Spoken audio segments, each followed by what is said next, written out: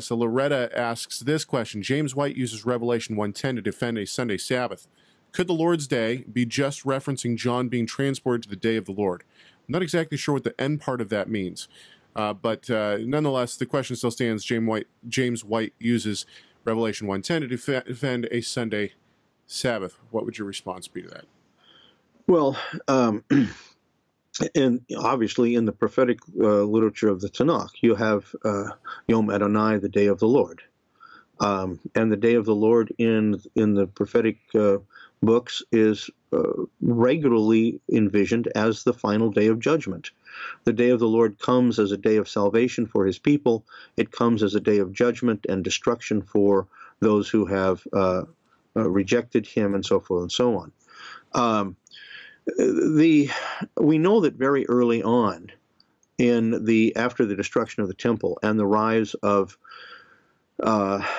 emerging Christianities, we know that there was this enigma with the Shabbat.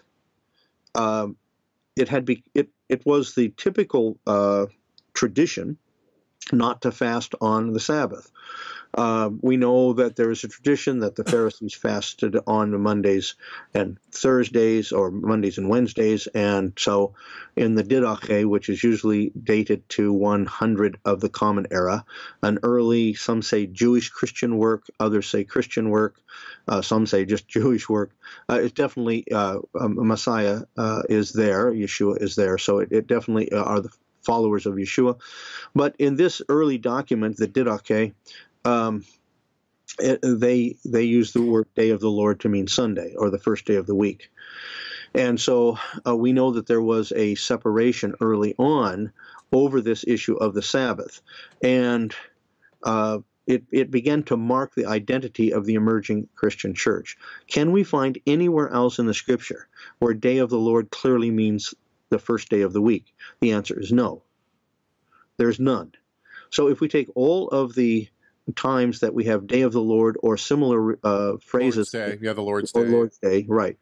But the Lord's Day is okay. So that's a different term, actually. And that's what we have in Revelation. Let's read this real quick. So I'll read Revelation 1:9 and 10. It says, "I, John, your brother and partner in the tribulation in the kingdom and the patient endurance that are in Jesus, was on the island called Patmos on account of the word of God and the testimony of Jesus. I was in the Spirit on the Lord's Day, and I heard behind me a loud voice like a trumpet saying."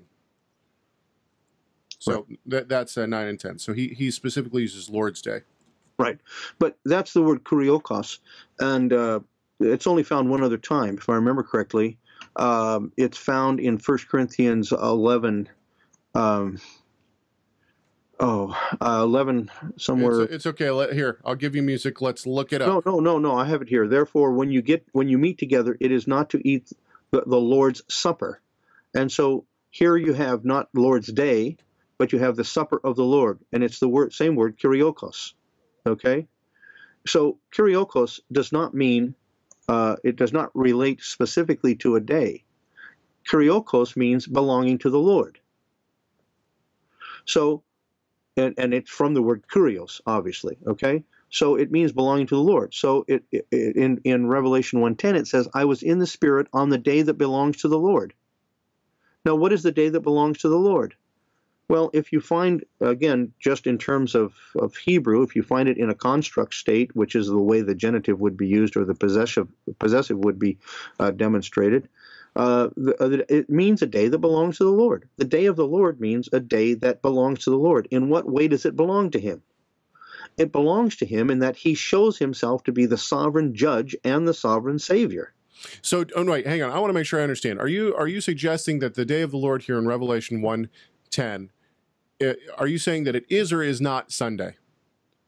It is not Sunday. It's not a day of the week. It is the period of time in history when salvation history comes to its conclusion in terms of the separating of those who are his from those who are not his, and the judgment day. Okay, but I'm sorry, I used the wrong term. The Lord's Day, what he uses in Revelation 1:10 is different than the day of the Lord, right? It is, but Okay, but it's the only in terms of you mean the Greek. Yes, correct. So Yeah, in Revelation 1:10, are you suggesting that that is or is not Sunday? When he says, I was in the Spirit on the Lord's Day, what does he mean by the Lord's Day? I think it could be Sunday. I don't think it is, but I'm quite certain that it isn't, because we have no other instance until later on in the Christian literature where we have Lord's Day, this term kurioke hemera, or the day that belongs to the Lord.